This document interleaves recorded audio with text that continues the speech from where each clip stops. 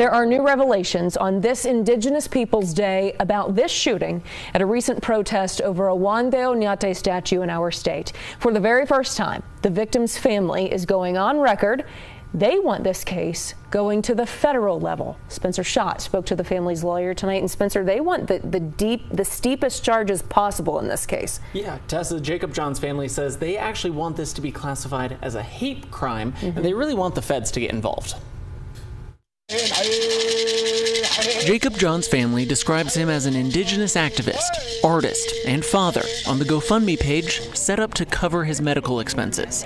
Last month, Johns was shot during an Indigenous prayer ceremony celebrating the decision not to rededicate a Oñate statue in Espanola. I can please get you guys to move back. The family strongly believes that this ought to be characterized by the Department of Justice as a hate crime. The suspected shooter, 23-year-old Ryan Martinez, is facing attempted murder and aggravated assault charges. But Johns' family says that's not enough. The facts of the case as gathered by law enforcement indicate that the shooter was incredibly agitated, incredibly upset, incredibly hateful toward the practices that the Native people were engaged in. And that's what qualifies it as a hate crime. Witnesses of the shooting told investigators they saw Martinez trying to provoke negative reactions by touching their shrine.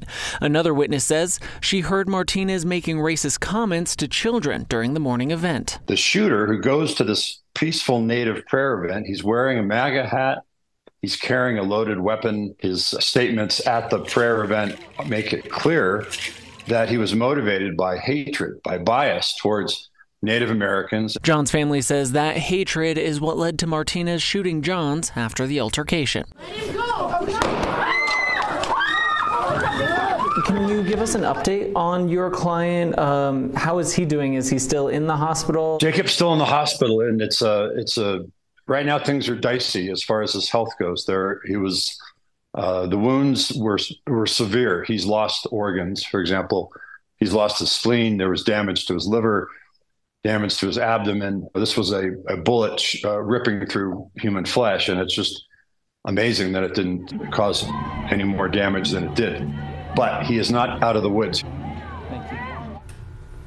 So Day says that the federal government and the Department of Justice works on their own timeline, so we don't know if or when these federal hate crime charges will ever be added. Yeah. But the family added Indigenous Peoples Day was the time that they felt was the right time to start calling for these charges to be filed. Yeah, well, we'll of course be following it to see if those charges are filed. Okay, Spencer, thank you.